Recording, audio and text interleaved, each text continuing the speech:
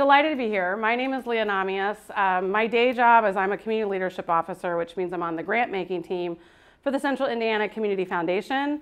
But prior to joining CICF, I have had a career in education and in the public humanities, which is why I know Jason and I'm really excited to be here.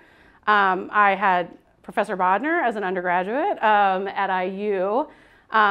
Went on to teach high school U.S. history for a few years, and then I was very interested in questions of like, where do we encounter history outside of a classroom? What does it mean that we kind of have this history with us? I was very interested in the questions around public memory. So those are questions that took me to graduate school. I did a master's in public humanities, and then I've worked in a couple of different places. I worked at the American Social History Project at the City University of New York. Then I was at the New York Council for the Humanities running adult reading discussion programs. A lot of what we're going to be talking about today comes out of that work. And then I was the director of programs here back in Indianapolis, which is I'm from Indiana, Indiana Humanities. Before leaving, I was there for about 6+ years.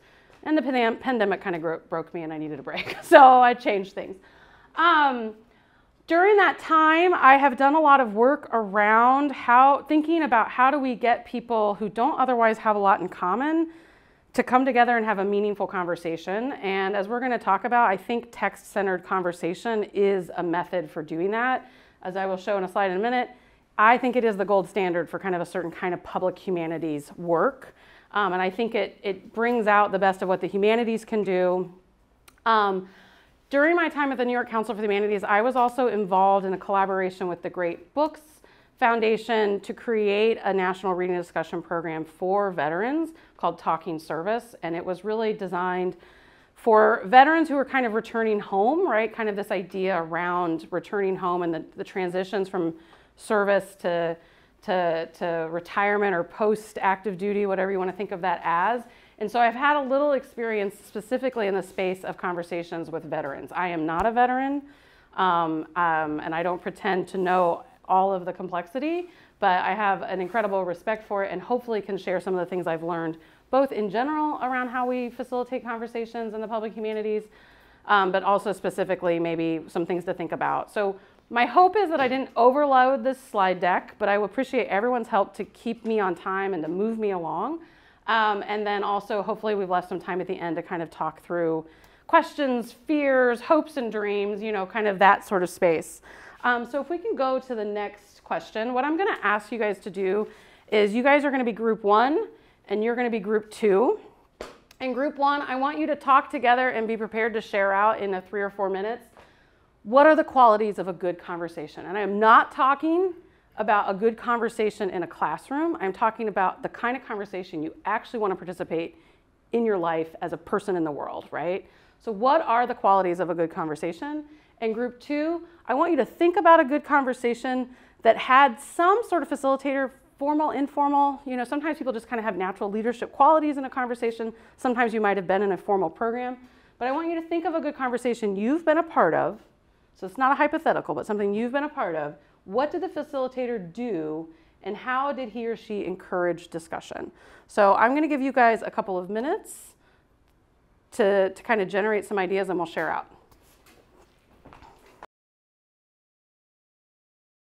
Okay. I think you got a couple of ones. Jumping in arbitrarily, this is not enough time. I would love to hear from group 1. What did you guys say were some of the elements of a good conversation? So keeping people engaged. Can everybody hear? Keeping people engaged, okay. Keeping people engaged, everyone being involved in the conversation. Okay. And then showing interest in people. Who's showing interest and how do you know? Just in general, like when you're talking, people seem to be showing that they're interested in the conversation you're having. And then making connections beyond personal beliefs, because you know, if you're in a group discussion, you'll have different political backgrounds, religious backgrounds, social, economic backgrounds. So making those connections even though you have fundamental different beliefs personally. So finding kind of points of connection is what I hear you saying, yep. As opposed to like, oh, I read this and it made me think of my political belief, or I read this and it made me think of my social class or whatever. Okay, gotcha. And then active listening and interested listening, people that are actively listening when they're having a conversation. And then curiosity, extending the conversation. If you have questions, continue asking more questions. Yeah. I thought I heard you guys also saying towards the end, I didn't want to leave or I wanted it to keep going. And I mean, I can relate to that, right? Like a really good conversation leaves you wanting more. And you're like, especially if it's like a bell rings and you're done. You're like, I hate that I'm done here. Okay, hold on to those feelings. Thank you for that list. Is there anything you guys would add that, or clarify? Appreciate that, Cliff. Thank you. It's always hard to be in the note taker role. It's usually not something you've chosen. Okay, what about you guys? What are things that you've seen facilitators do that produce good conversations? Keep the conversation relevant. Can you say a little bit more about that? Like sometimes people, when they're in the discussion, they'll go off on tangents that are relevant, Mm-hmm. and so you kind of just, whatever, but then they'll go way off topic. It has nothing to do, like you'll start off talking about the war, and then, oh, I took my dog down the road the other day, and then and I saw a flag. Can I ask you to be specific about what a facilitator does in a moment like that you think works? And anybody can answer this, but I want us to like really start naming practices if we can. Facilitator kind of is like, you have great, things there, but let's kind of. I mean, literally this body gesture, thank you, and this, right? Like, and I just want to name that that's a thing that can like acknowledge that somebody's doing something, but you're not making eye contact is actually one of the tricks, right? Is where you give eye contact as a facilitator is giving permission of people to speak. So I just want to kind of name that. So you did it instinctively, right? But I cut you off. What was something else you were going to say? I know what you have to say matters, but this other person wants to say something, or let's get back to the topic at hand, which is, so don't like dismiss them because they're going on, but say, hey, I like what you're saying, but let's hear something else. Reminding people kind of what the purpose is, right? Like, hey, let's bring it back. I agree. Were you going to add something? No, I'm good. Okay. Are there other things that you guys think facilitators do to encourage discussion or make good conversation? Well, I will say you just did it just now, which is, and we didn't talk about it specifically, but you're scanning the room constantly, and so you're watching for people's reactions, or someone thought they were going to add something or whatever, that you can come back and bring it into. Yeah, nonverbal communication is like really key, especially when you've got a big talker, but even when you've got quiet folks, right? Is learning how to read and scan and draw people in. What are some other things? I think a facilitator can I use the point making, be the devil's advocate. So if a conversation is just strictly everyone's agreeing, it's not necessarily the best. Oh, it's boring as hell, right? Like, yeah. I want to walk away from a conversation having learned something or changed my view on something.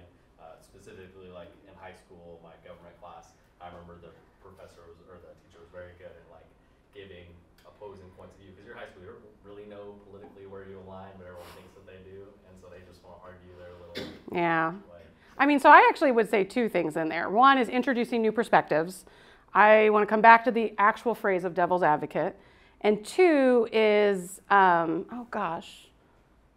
lost my second thought. So what do we think of the phrase of someone saying, I want to play devil's advocate, or I'm going to play devil's advocate? Do we like that? Do we not like that? What do we think? It's just common in your eyes, so it doesn't bother me. It doesn't bother you? Okay. It doesn't bother me at all. Okay. I will say, sorry? I can understand where you're going, but it could be taken as I'm going to say the bad side. Yeah, I always find it kind of smarmy, personally. It's well, I'm smarter than everybody else in the room, so I'm going to play devil's advocate. And so you're right. Everybody knows what it means, but I do think it's one of those things that can come across a little smarmy or know-it-all. And so I think it's absolutely essential that facilitators introduce new perspectives into a conversation, or we're going to talk about this, doubt consensus. If consensus is happening in the group, doubt that that's actually fully felt. But yeah, to think about how you introduce a new point of view and how might we avoid the phrase well, let me play devil's advocate, because that is obnoxious, personally. All right, anything else that you guys want to add or that you guys want to add? Anything that the facilitators didn't do? Good facilitators don't do X. Is there anything? Yeah? They don't talk a lot. Yes, correct. That's a good one. We're going to talk a lot about that. All right, if we can go to the next slide. So we're going to talk today about text-centered conversations and kind of facilitation practices around text-centered conversations. I think that this is the best method that I really know of to get a group of strangers or people who otherwise don't have anything in common to kind of come together and have a meaningful conversation in a short amount of time, right? The kinds of meaningful conversations that you might have with someone after you've known them for years or many, many sessions, I think are possible in 90 minutes around text-centered conversations. There are other kinds of facilitation practices, and a lot of those come out of kind of organizing or consensus building spaces.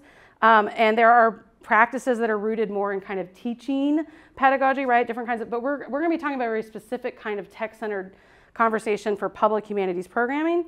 When I say text, that can actually be a lot of things. It can be a written text, a poem, an essay, a speech, a novel.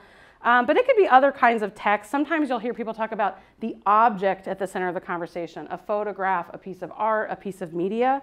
I think a lot of these techniques are common across different sorts of text-based conversations, although I think that art and media and film present their own kinds of challenges and opportunities. And if we want to, if you guys are planning to facilitate with any of those kinds of texts, we can talk about that at the end.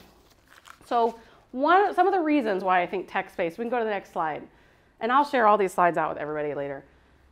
Text focus the participants and the conversation. I personally have been in a lot of conversations where it's like, let's just get everybody in the room together and start talking.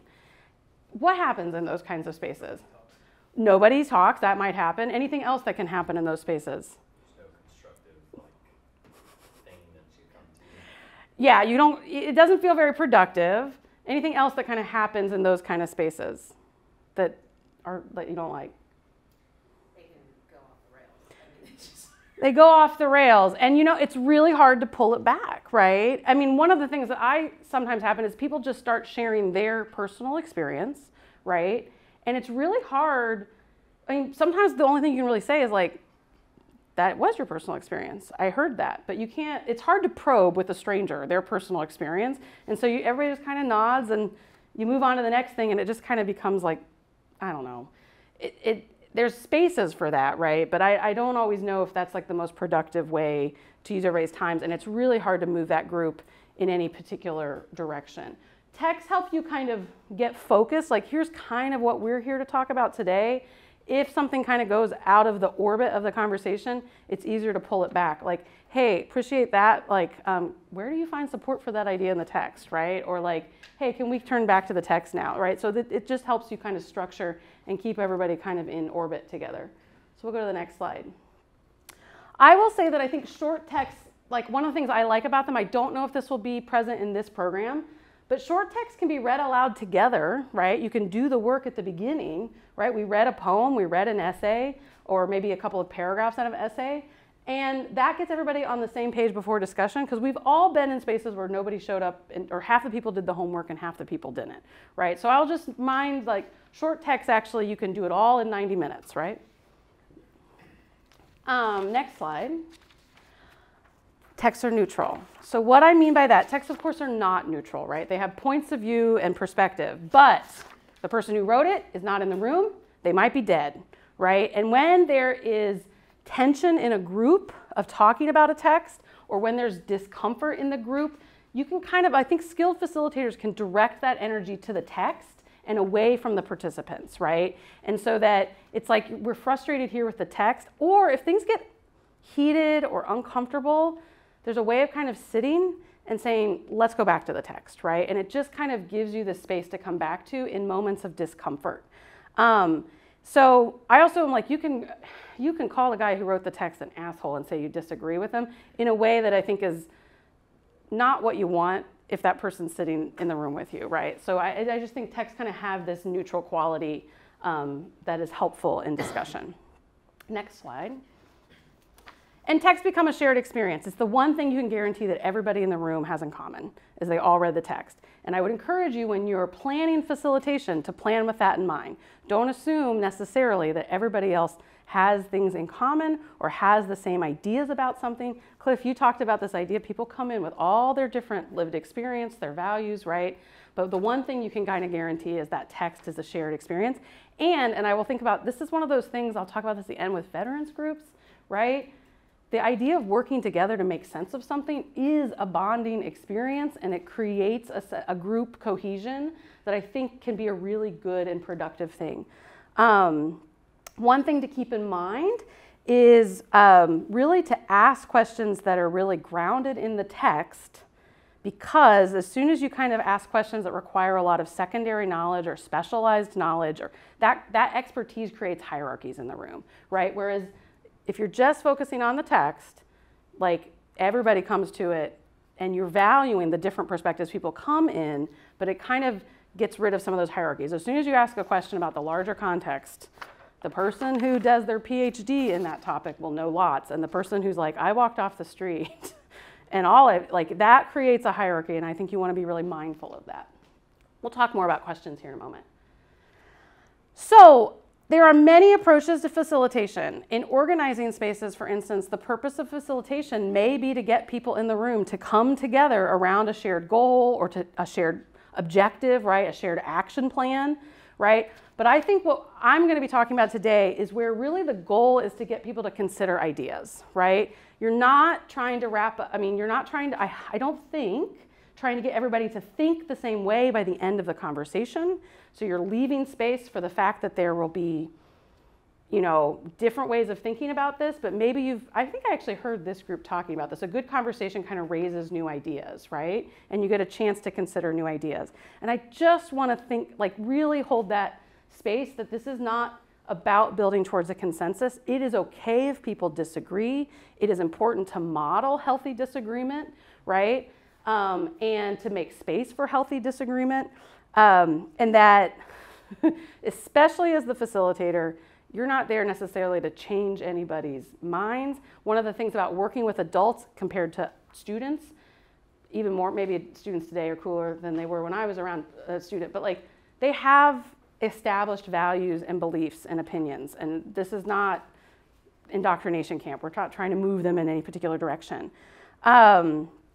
It's okay, and this is like, you know you have failed or you're in a certain kind of conversation if someone feels the need to kind of do the Jerry Springer final thought at the end. Because that means you've tried to move everybody to like, well, let me tell you what this all meant.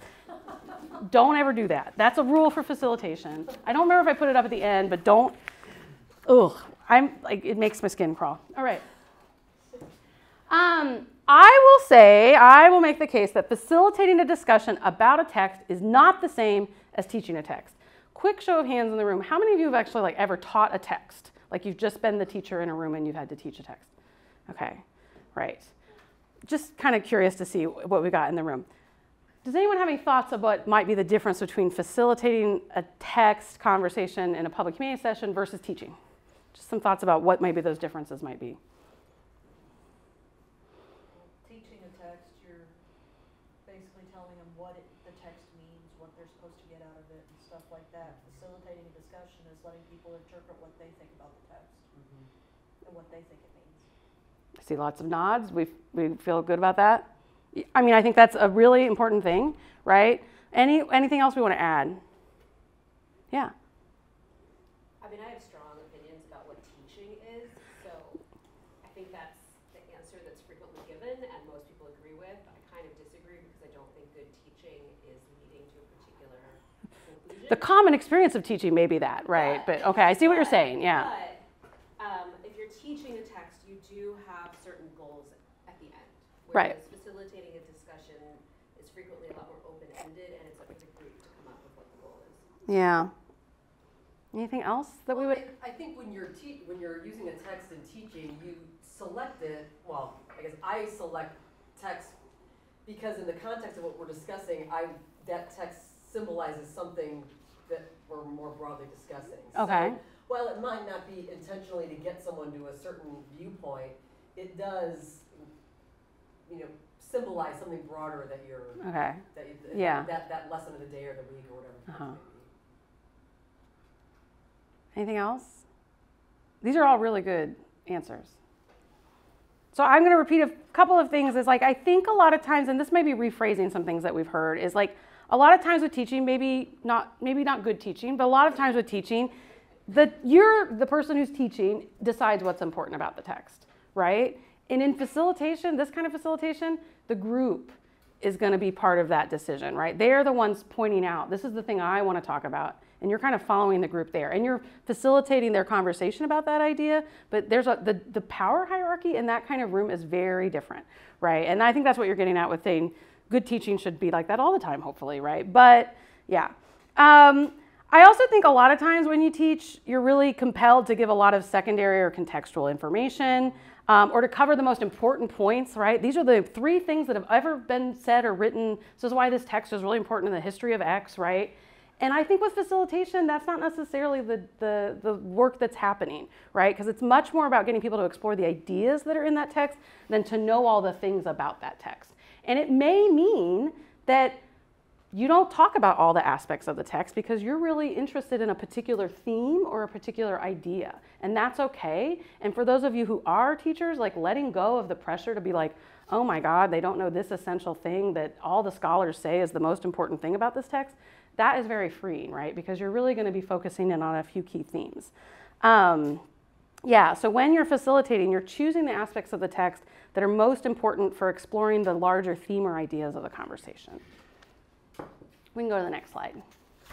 All right, so the next section of my presentation is really going to be about like the choices that we make as facilitators to actually produce the kind of conversations we want to have, and really thinking intentionally about all of those choices. I think that there are a lot of small but very important choices that can kind of set you up for success or failure.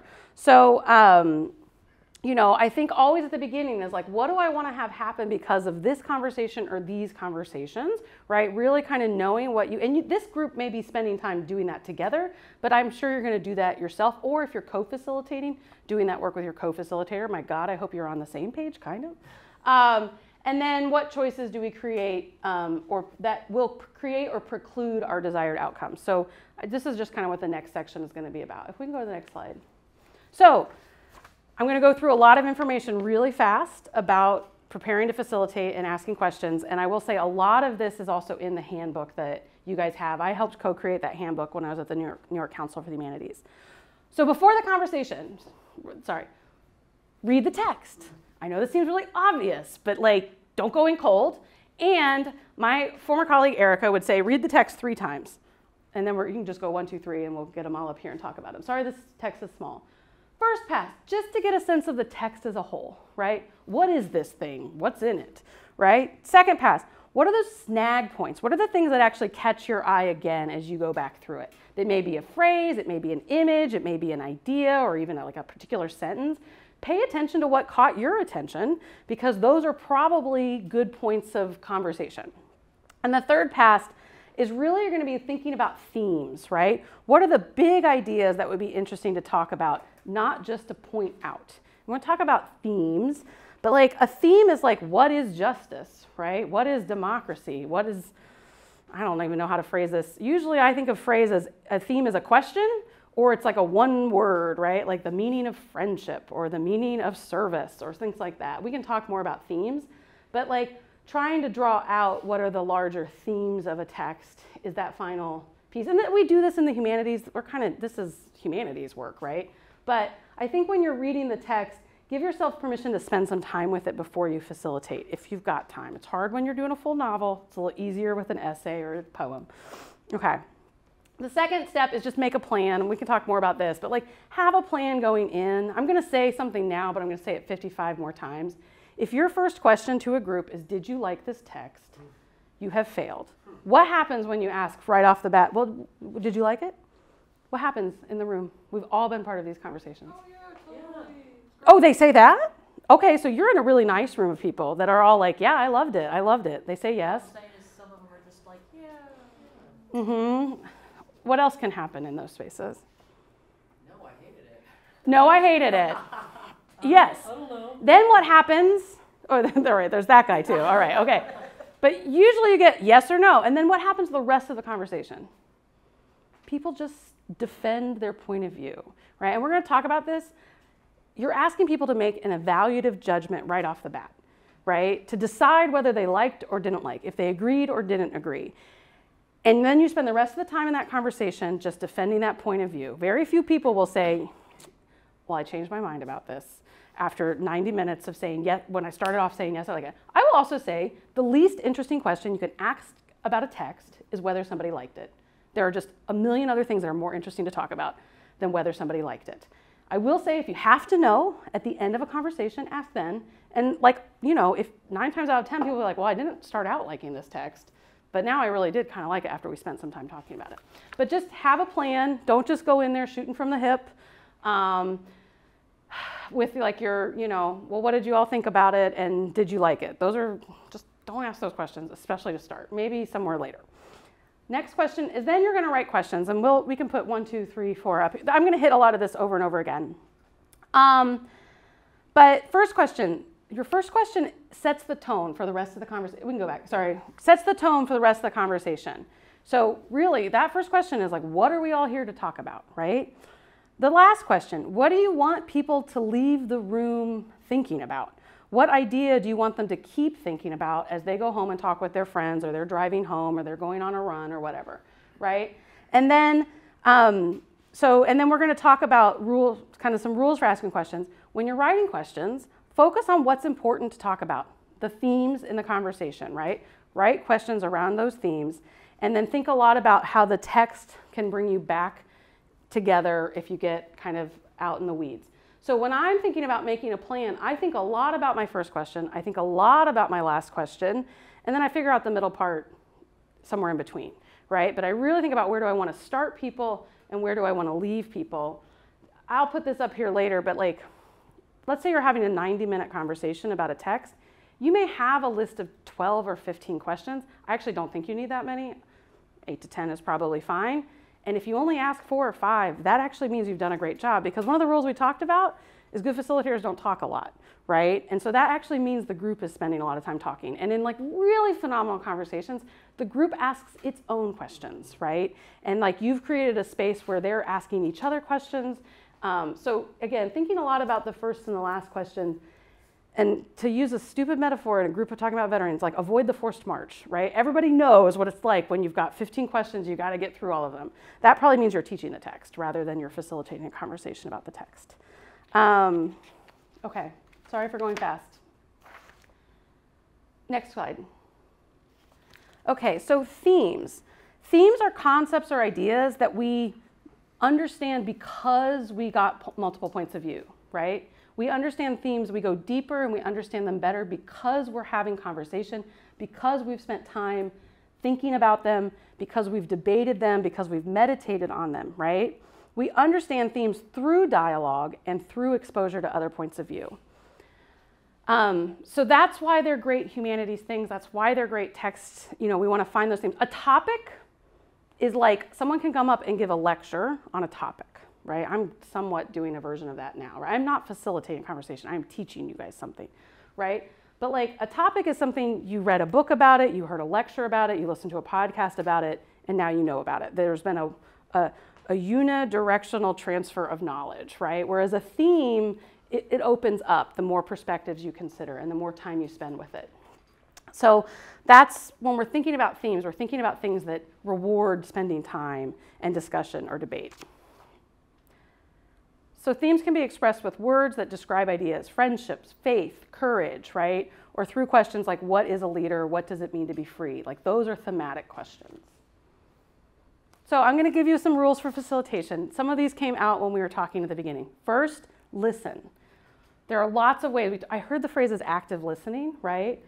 Leaning forward, making eye contact, paying attention. Some people, they jot down notes, right? Because I have a memory of a goldfish, right? So that helps. Don't answer your own questions, even if no one else is. And also, if you do that, everybody just waits for you to do it, right? They just know that you're going to do it. It's also you. Who cares what you think? Like just get out of the way of the conversation, right? But if you ask a question and nobody answers it, like that's okay. You can just say, it sounds like that's not really an interesting question for the group, so I'm going to move on. And just do that and move on, right? It's okay if like nobody wants to talk about it. Be comfortable with silence. We'll talk about this over and over again. If you're facilitating, silence always sounds longer to you than it does to people in the room. If you can model being comfortable with silence, everybody will get comfortable with silence. There are ways to give people permission that it's going to be silent. Like, I'm going to give everybody a couple of minutes to think about that. And then just give people a couple of minutes. If you say, I'm going to give you a minute, give people a minute. Like, get your phone out. Because again, you'll be like, oh my God, that was a minute, it was 15 seconds, right? Silence does not mean, we'll talk about this, that something isn't working. It often means that people are gathering their thoughts because you've asked a good question. You're asking people to do some really deep intellectual work. And for some folks, silence means you're giving them time to gather their courage, right? That most people in their day-to-day lives do not come together with strangers and talk about a text, right? And that is like a hard and unusual thing to do. So we just want to give people space to kind of gather their thoughts. We'll talk about some other techniques to give people that time. So let them talk. I think a really healthy conversation is 15% of the time is facilitators talking, 85% of the times is the group. I think that's really hard if you're new to facilitation, and it may be more 60-40, right? But just keep kind of heading in that horizon. So really spending time listening. My friend Erica, that I did a lot of the facilitation work with in New York, she would say, I just have a conversation with my husband or my friend before I teach or facilitate a text so that I can get all my thoughts out and I have nothing left to say when it's time for the group, right? Just get it out, then you said your piece, and then you can be ready to facilitate, right? So that's like a potential strategy for you. I personally, this is the thing I struggle with the most because I get so excited and I want to talk about everything and I have to shut up. So I work on that really hard. Next, be curious. This actually also came up in your guys' group, so really good job. Only ask questions that you want to know the answers to. Right? Now, when we teach, we ask questions all the time that we don't like because we know we need to ask the question to make sure everybody understood, Only ask questions that you're really curious about. Those are probably going to be questions, as we'll talk about, that are interpretive questions, like questions that are open to interpretation. Like, I really kind of want to understand different ways of thinking about this line or this action that the character did, right? Invite input from everyone, right? So that's that constant work of like, what do you all think about that? Anything else to say about that? Anyone disagree with that, right? You're always kind of inviting in additional perspectives. And I will say, follow up on ideas. Oh, sorry, Jason, I'm terrible at this. Okay, follow up on ideas. This is not a Q&A, right? So if people like express an idea, like you can ask people to go deeper. Can you say more about that? Like, I'm not sure I understand. Can you think of an example of that? Can you find support for that in the text, depending on what's happening? And if it means you go deeper in one direction, because that's where the group's pulling you, that's okay, right? Like, kind of allow the conversation. So this is that second rule. Choose questions that make sense for the conversation that's actually happening. I think we've also all been part of conversations where the facilitator is just kind of pulling it in one direction and it feels like the group really wants to talk about something else. And so I think good facilitators, this is also that thing where it's like, okay, maybe you've got 15 questions, but you might only ask 6 or 7 of them, and 3 of them might be things that you thought of in the room because you're trying to respond to what's happening in the discussion. Next one. Another rule is to doubt, right? So this is you as a facilitator. Doubt consensus. If everybody in the room seems like they agree, you should doubt that. Like, I just don't think with a group of strangers, like everything Cliff said, everybody's got different life experiences, values, and perspectives.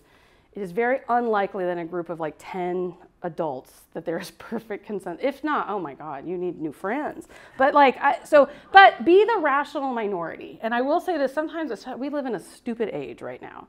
And I think a lot of people are like, well, I've got to introduce the extreme, like, freshman dorm room version of like, well, what about this scenario that will never happen in the real world? You can be the rational minority, right? Like, so I think that, and there's ways to do this in a facility. If everybody's kind of agreeing or just saying like, well, are we sure we all agree on that? Is there anything that anybody feels uncomfortable with about this kind of consensus that we may have achieved? That's one way to talk about it. You could also, this is where you can introduce the devil's advocate, but maybe your mileage may vary on using that phrase, right? Is there a perspective that's not in the room that you think if somebody else were here, they would introduce, right? Get people to kind of think outside themselves a little bit to introduce new perspective. Doubt generalizations or stereotypes, like all veterans do X, all people from Indiana do this, all Republicans think this way. Doubt those things and push people, right? Like it just, and again, you can express it in a non-confrontational way. Like, is that really true? Right? Or like, And I will say, particularly when stereotypes come up, I think that that is an appropriate moment to kind of step in and just say, hey, I want to name that that's kind of a stereotype, you know, and that, you know, people are more complex than that, right? So thinking about how to interrupt that leaping towards stereotypes is really helpful. And be the voice of doubt. Model respectful disagreement, right? And you can do that in a non-confrontational way, which is like, you know, Jason, I hear what you're saying. I'm not sure I agree, right? And here's maybe a reason why. And my friend Erica, who I'm going to talk a lot about here, she would always say, facilitation is a performance. It's okay to express a point of view that you maybe don't hold because it moves the conversation in a particular direction, right? You can keep how you feel about something pretty close to the chest, and you can kind of bring out a different perspective. I think this is actually something, Jason, you do really well. So, but yeah, I think that you can kind of be the voice of doubt and model respectful disagreement. Another rule for facilitation is to build. So we've talked about this already. Ask questions that make sense for the conversation that's already happening in the room. Ask follow-up questions that connect or clarify. Okay, Cliff said this, Jennifer said this. What do these two ideas have in common? Or are these the same idea, or is there any differences between them, right? Like those are ways to connect and clarify. And ideally it feels like a conversation among friends, not just a back and forth, right? Where you're just, okay, the facilitators got their list of questions, we went through all the questions and now the conversation's over, right? But that you're kind of building a conversation together. It's collaborative, like authority, power, however you want to think about it, is shared among the participants in the discussion. Good questions for this kind of conversation are grounded in text. We'll look at some examples of that. They are simply stated, right? It is clear what the person is asking. There's probably one clause in it, right? There's not like a long wind up. Academics are terrible at this. This is like, academics do many things wonderfully, but they are not good at asking short, concise, clear questions. And that might mean you need to write things out and like workshop them sometimes. Good conversations open up the conversation. They can be answered in more than one way. They are not forced to answer questions, yes or no questions. They manage and direct the flow of conversation, which is like, you know, somebody said this, I want us to kind of return to this part of the text, or that made me think of this, right? So you're kind of bringing it back to your themes. And they give the conversation purpose. So that's why questions like, well, what did you all think? That's not grounded in text. That doesn't give the conversation direction or purpose. It just kind of is loose and sloppy, and it'll feel like that in the conversation. A lot of times grounded in text might mean that you're just like going to a piece of the text and you're reading it out loud together and you're spending some time making sense of what it means and then also what the implications of it are. And we're going to talk about that. So we're going to talk about types of questions. This is adapted from Great Books, Facilitation. So they talk about 3 types of questions, and I have a 4th up here. The first is factual questions, right? What did the author say, or what did the character do, or what happened, right? These are the kind of questions that you ask at the beginning, usually, to just kind of establish some shared points, right? We're all kind of on the same page about what happened. We'll talk about this. If you ask too many of these, it starts to feel like a quiz. It starts to feel like teaching, right? But you can use these strategically, right? It's like if the group's kind of starting to get off into la la land, bring it back to the text. Well, hey, can we go back to this point of the text and actually look at it? Interpretive questions. These are questions that can genuinely be answered in more than one way. Now, I know with historical sources that can be hard because oftentimes there is kind of a scholarly consensus about what something means, but just remember your group probably doesn't know that scholarly consensus, and there really is space for kind of like unpacking and trying to interpret what something means. So those might be questions of like, what's the author's intent? What is the character's motivation right here, right? Why did things unfold the way that they did? What could explain 2 contradictory statements or actions, right? Those are kind of interpretive questions about a text. True interpretive questions can be answered in more than one way. Some answers are more convincing than others, right? But they can be answered in more than one way. And I will say that interpretive questions, when you're doing those reads, those snag points, like why did they do this? Or why does he say this? Or I don't understand what this means. That's probably an indication that that is a place to build some interpretive questions because it's caught you and you're kind of thinking around it.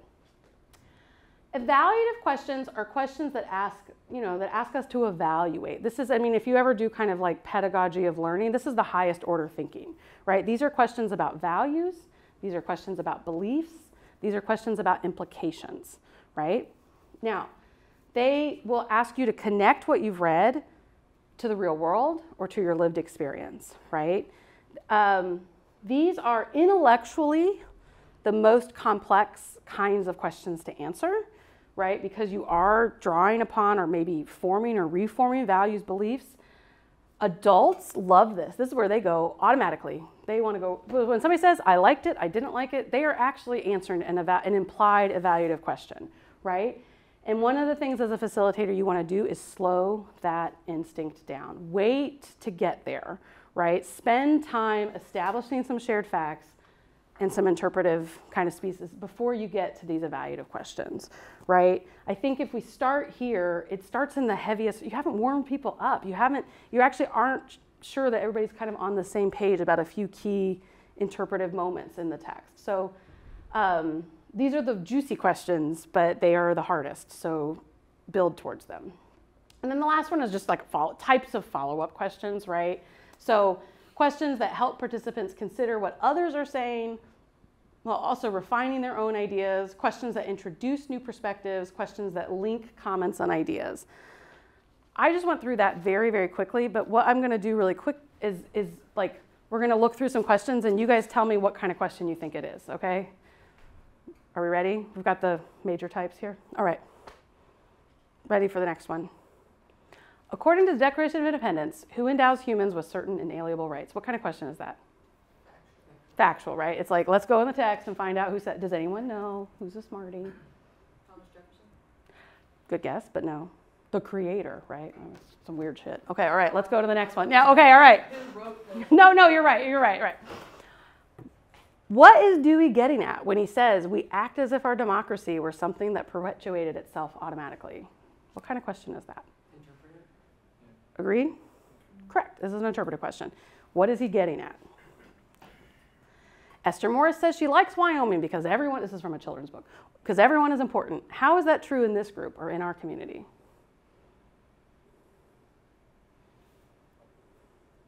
I can tell you it's not true in Wyoming. No? Maybe it was in 1869 when women got the right to vote. Okay, all right, no. What kind of question is this? Interpretive? One thought about interpretive? This is kind of an evaluative question because it's really trying to kind of take it out. It's a question of implication, right? It's kind of taking it outside of the text and kind of starting to say, how is that true here? Is it true? That's actually a sign that's an evaluative question. Like, do we think that's true or not? That's an evaluative question because you're getting at belief and values and things like that. Why does Brecht say that the man on the corner of 26th Street and Broadway won't change the world?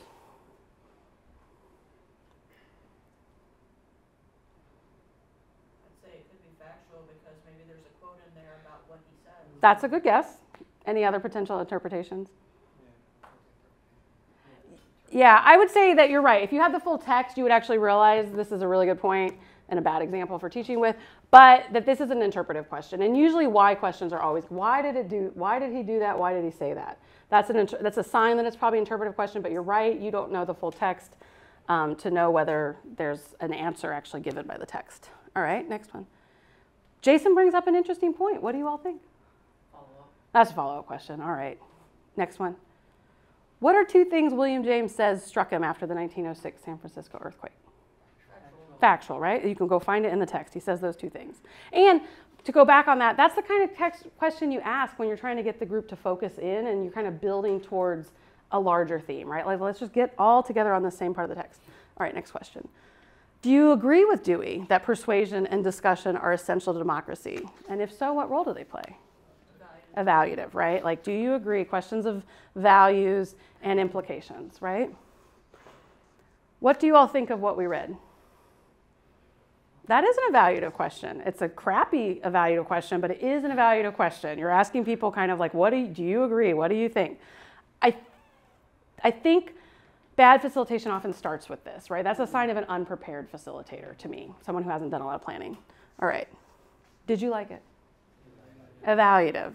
This is the worst question. This is the number one, don't ever ask it question. Again, it's also just the least interesting thing you can say about a text is whether you liked it or not. Okay, so a few more thoughts on questions. Sorry, we can go. Sorry, Jason, I'm really making it hard for you to film this. Okay. What do I have up here? And I'm not watching time. Ooh, we're doing okay. Okay. Sorry. This is inevitable. Okay, next one. Some of these we've talked about a little bit. Ask factual questions near the beginning, spend lots of time in interpretive questions, and try to wrap up or move towards evaluative questions. And know that with adults, you're fighting that, right? They want to go straight to questions of values and implications, and they don't want to spend time interpreting, usually. And so you've got to work really hard and have a plan for how you're going to like find those snag points and spend some time interpreting. Too many factual questions will feel like a quiz, and it's probably a sign that you're teaching the text, right? Okay. Factual questions can recenter the group, so they do have their place, right? If your group gets off in the weeds, bringing it back to the text is a really good thing, you know, so they're your friend in those particular circumstances. Adults, we said this, adults jump to evaluative, and your job as a facilitator is to slow that down. And we've also said this, over-prepare, right? 90 minutes, you may have 15 questions. If you ask all of them, that means nobody was talking, and that probably was not a very good conversation. So, you know, good conversations, you may only ask a few because like the group really takes off. Or you may spend a lot of time asking follow-up questions, right? You're kind of connecting things. These are some potential techniques for opening and closing questions that I've just seen work really well. So one thing I like to do is obviously you get everybody in a circle, you want to get everybody hearing their voice in the room right away, right? So you want everybody to say something at the start of the conversation because they get used to hearing their voice in the room. So one thing you might do, we've all been part of conversations where it was 90 minutes and we spent 30 minutes on introductions. And that, to me, that is not a particularly productive way to get towards a meaningful conversation. It also creates a lot of opportunities to create hierarchies because people give you their whole credentials, they give you their entire life experience, why they have authority on this topic. The one good thing about it is you'll find out who your big talkers are. But other than that, you kind of want to avoid it. So I kind of like to, let's say, I might say that the theme of a text that I'm teaching is democracy. I'm just going to use an example, right? Like, I'd ask everybody to start, so I pick an opening question that's rooted in a theme that I'm going to want to talk about. And I might ask people like, all right, I want everybody before we get started to just take out a piece of paper and a pen, 3 words that come to mind when you think of the word democracy. 3 words. Give everybody a minute. All right. And then, all right, I want everybody to go around the room and I want you to introduce yourself, your name or whatever you'd like to be called in this conversation, and one of the words from your list. 1 word, right?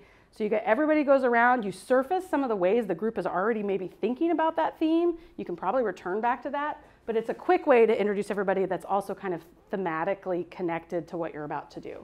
And it doesn't create hierarchies in the room. Potential closing question. I've seen this, so we talked about this idea that good conversations leave you wanting more. So when you're coming to a close, that might be the one time you want to do a forced answer, yes or no question, right? And at the very end of a conversation, depending on what the text was and what the conversation was, you might ask a question and just say, everybody go around the room and just answer yes or no.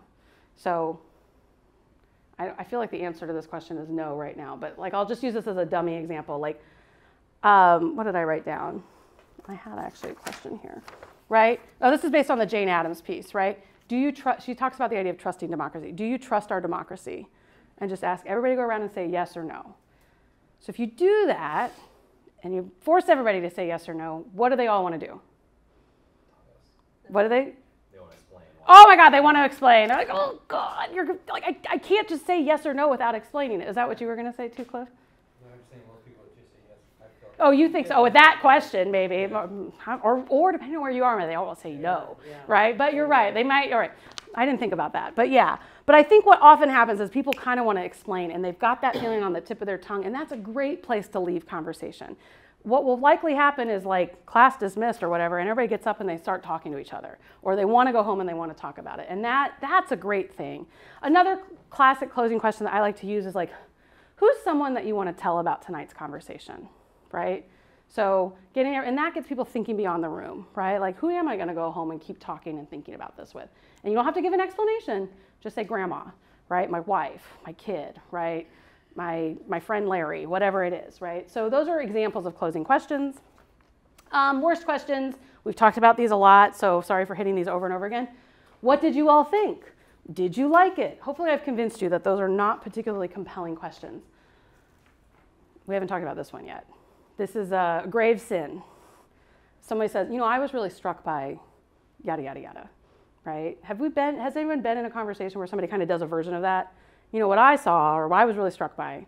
What's wrong with a question that starts that way?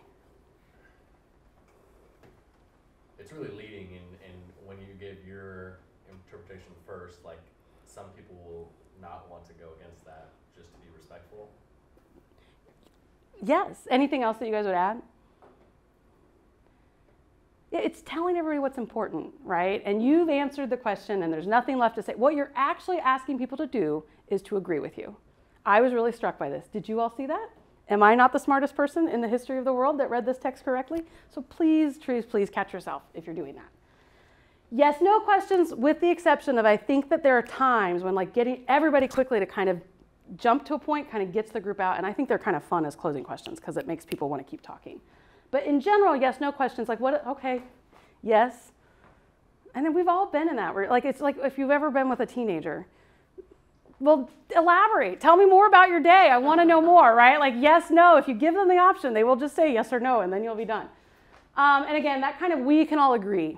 That's that doubting consensus. Well, we can all agree that, you know, democracy is a good thing. Like again, doubt consensus and try to avoid questions where you really like phrase in that way. Like we can kind of all agree with that.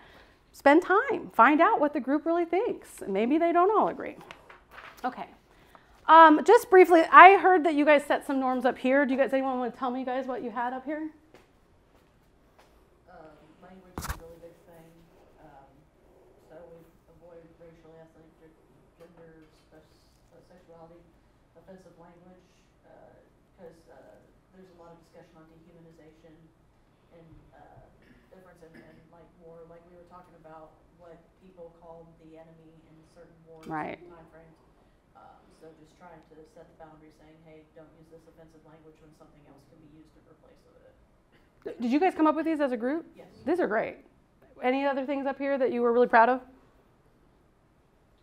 Number 5. Speak Let up. everybody know that their voice matters in Yeah. the conversation. Yeah. As kind of a ground rule. Yeah. So I love that you guys both spent time to set norms and you also posted them. And that's actually what the next slide's going to say. Set and post norms for discussion. So, and they're exactly around these themes. What isn't okay to say, right? And I think language and being really mindful, especially with historical texts, especially with dehumanizing language about the enemy, those are really important, right? I would also ask you to think, like, how do you want people to contribute? Do people need to raise their hand? Do they need to be acknowledged? Like, you know, I just think like kind of letting people know what's the right thing. And you can kind of feel your way through it. You can try it the first time. And then if you don't think you need it the next time, you can change it. And I think that kind of what kind of mindsets do you want people to like go into this with? And this next slide is really about kind of some examples. I saw these at a conversation that I observed in Oregon, and I just thought these were some of the best like norms, especially around those mindset questions. So like speaking your truth, lean into discomfort, right? It's okay if we are a little uncomfortable with this or we don't agree. And lean into each other, right? We're here to help each other and support each other. Like we collectively will make this conversation meaningful and successful. Commit to non-closure. I love that one. I love that one. I love that one. Embrace paradox, right? Sometimes there's just going to be conflicting things that we can't resolve. And then this one is a good one for me personally. I'll just use like seek intentional learning, not perfection, right? It's okay if there's no right or wrong answers, but I like that we're here to learn, not to be perfect. Okay, so I just wanted to share those as some examples. Sorry, I'm doing something I really hate to do, which is like lecture for a long time, but we're getting kind of, so here I just thought I'd share a little bit about my experience with veterans groups. I am by far not an expert here, and so I would love people, if you've got questions or other things you want to contribute, to please share. So I will just say, and I'm going to share a story here in a minute, but okay, we'll go to the next slide. So kind of things to keep in mind, in my experience, these are kind of some of the opportunities I think are special about working with veterans groups that like no other kind of adult discussion I've ever been part of happen with veterans. So one is like this kind of esprit de corps, right? This is kind of veterans are like really good at this, and they've I don't know if this is something they build in the military for you, if you go in with this, but this is like something that veterans groups really have. And so that ability to like work together, so graceful, to establish kind of shared goals around participation and helping each other succeed. I've just never seen anything like, wow, the way veterans will help each other succeed, right? Especially when something is difficult, right? And that is something that is unique in my experience to working with veterans. So that's that next. And this is related to this. Veterans have a lot of leadership skills, right? Their experiences in the military means that they've probably had some types of leadership, a lot of leadership experience. And then you can really tap into that as a facilitator, especially to address challenges in the group. So I'm going to give an example. When I was doing the veterans programming in New York, one of the texts that they read, this was a group in Syracuse, they read a text that had it was like an ancient text. It was probably some ancient Greek, ancient Roman text, right? And there was kind of a line in there about like camp followers or sex workers and kind of, and particularly like a trans sex worker, right? That like there were boys dressed as girls and these were sex workers. And that was very triggering for a veteran, one of the veterans in the group. And it turned out that he'd had this experience like in Asia and had never talked about it before, right? And so this text really brought out a lot that nobody was kind of expecting or anticipating. And so the facilitator had to do some work kind of in the moment, but especially afterwards, because this was a group that was going to meet again. He said a lot of language, right? A lot of kind of anti-trans, anti-Asian language. Like there's a lot that kind of came out really quickly. So, but what happened was that there were other veterans in the group, like someone who actually offered like, hey, I'd be happy to call and talk to that guy like out between sessions, right? And also to kind of say, this was a Vietnam veteran who had this, and then it was an Afghan veteran who kind of said, I don't know anyone who served in Asia who hasn't had this experience, right? And just kind of, and again, that kind of helped diffuse and create space for talking about this, and then the kind of ways that the veterans were kind of working together to like address that challenge and bring that guy back into the group, right? But also to kind of reset and establish some of those norms. So I just use as an example, it's like the kind of leadership qualities that are present in veterans group are a real opportunity, especially when things maybe get uncomfortable or really, really difficult. And I saw it happen, and it's a really remarkable thing. So I will also say this, like going to war and returning home from war are universal human experiences, all societies, in all places and all times. That means we have this incredible body of literature in the humanities, right? And I have been in so many conversations with veterans who will say, I never knew how to put into words like the experience that I had, but I read it here. And there's something I've just observed and heard veterans say that's kind of comforting about reading something that's like, okay, I'm not the first person who's ever had to go through this experience. And I think that is the kind of the full beauty of what the humanities can do is to bring in all of that kind of that universal human experience. Some of the challenges that I think texts and conversations can surface like really difficult experience that veterans may have not discussed before, right? And I guess that's true kind of in any conversation, but I think it's particularly perhaps true when you're asking people to talk about or bring to the table kind of their experiences either going to war, in combat, in service, or returning home. And I will just say that kind of means that you need to be prepared, I will say, and be ready to kind of remind and enforce norms. And you may want to think about how to help the other veterans in the group help you do that. We talked about this already. I think it's always important, it sounds like you're going to wrap up today with this. These kinds of conversations can be therapeutic, but they are not therapy. And I think we all have to have a lot of humility about what we're accomplishing in these kinds of conversations and both acknowledge that they have therapeutic value, but it is not therapy. None of you are, I don't think, like licensed therapists, right? And so having some humility about that is just really important. And when you're talking about this, it's more about the people who go and fundraise for this kind of programs. They're like, we're gonna fix veterans with our therapy conversations. Like, shut up, no, like that's not what's happening. Okay, next slide is just, you probably know this, but avoid falling into kind of the societal, we all know what the societal tropes are. Veterans are heroes or veterans are damaged. So just like work really, really hard to kind of avoid either of those. You're gonna piss people off and really set yourself up for failure. And really thinking about your own position as a facilitator, whether or not you are or not a veteran. And just like Don't pretend to know something that you don't know, or to have experience with something that you don't have experience with, right? That's okay, because people will smell right through that really quickly, right? So anything else that folks want to add or throw out around, like, as you think about working with veterans specifically? Maybe this has already even come up, I don't know. We did talk a little bit about this earlier today, but I think we're going to continue to learn more and more throughout the days.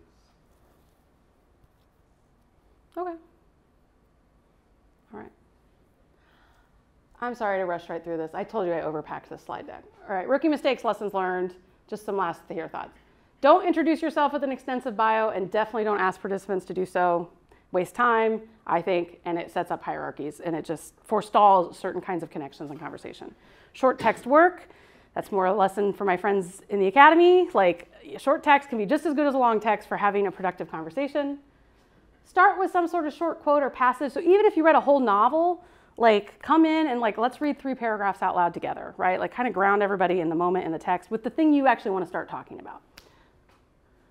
Moments of silence are not a sign that something is wrong. It is often a sign that people are thinking, they're gathering their courage, or what may be wrong is that you asked a bad question. So, like, you know, it's not something wrong with them, it may be something wrong with you. So just like let it happen and be comfortable with it. Get out of the way of conversation. I struggle with this. I'm like I'm an affirmer. I'm always like, oh yeah, oh my gosh, that's a really good point. Yeah, I love that. Da, da, da, da. Now, if you do that too much, people will wait for it. And if you don't say it, somebody's gonna be hurt. They're gonna be like, oh, I must have said something stupid. And also, you're just kind of constantly inserting, and like, I struggle with this. Like, this is me. I'm like a cheerleader for everybody in a conversation. And I kind of have to remind myself, just chill. Know when it's time to move on, right? Like, kind of, not everybody has to say everything about every point, right? It's okay to kind of move along. And even if it feels a little artificial, like, okay, guys, I think we're gonna move on to something else. Bad questions lead to bad discussion. So that's just spend time really thinking about questions. Never do popcorn reading or reading aloud from participants. I really think people have a lot of anxiety about reading out loud where they haven't had time to prepare. And so if you're waiting for your turn, all you're doing is thinking about practicing. You're not listening to what's being said. And if you're listening to what's being said, all you're paying attention is how fluent that reader was. You are not paying attention to what's being said. You are the only person in the room who had time to practice. So if it needs to be read out loud, you should be the one to do it, okay?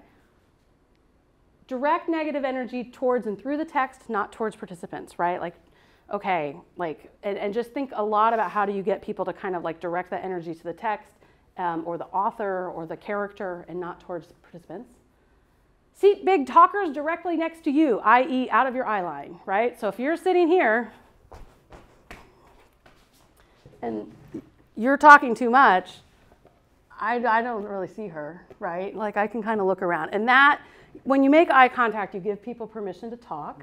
Now, you can't do everything. Some people are gonna talk, right? But this is like a little trick that you can do once you've figured out who your big talkers are. And big talkers probably want to express their leadership qualities. So you can have a side conversation with them and kind of say, Jennifer, I've noticed that Cliff doesn't talk a lot about, so like in our next conversation, could you kind of help me try to get Cliff a little more engaged in the conversation? No, I'm talking. Well, all right, so again, it doesn't always work, right? But like, that's a technique that you might try if you run into that particular challenge. If you've got a group that's really quiet, some easy, obvious things, you probably know these things, turn and talk. All right, turn and talk to your neighbor and talk about this question before everybody comes out to the whole group. Take a moment to jot down a couple of thoughts before coming out to the group, right? These are just things that give people time to kind of gather their thoughts or out of the big group. And then go back and ask the same question for the whole group.